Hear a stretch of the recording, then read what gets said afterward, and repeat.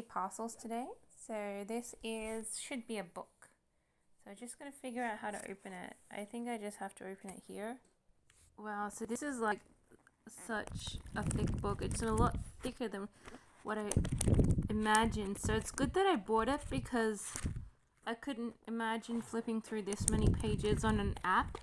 So I'm like, wow, this is a real thick study book. So it's a good thing I bought it because it's like so many pages, easy to read now. I was humming and hawing on this book. I thought, oh, maybe I should just use the app, like the phone version of it. But when you consider how many pages this is, it's like, how many pages is it? It's like, well, it's got a hell of a long. So it's estimated around, over 773 pages. So a little bit more than that, probably like 900 pages or something. So it's like, oh, so that's how thick a 900-page book is. So it's pretty big.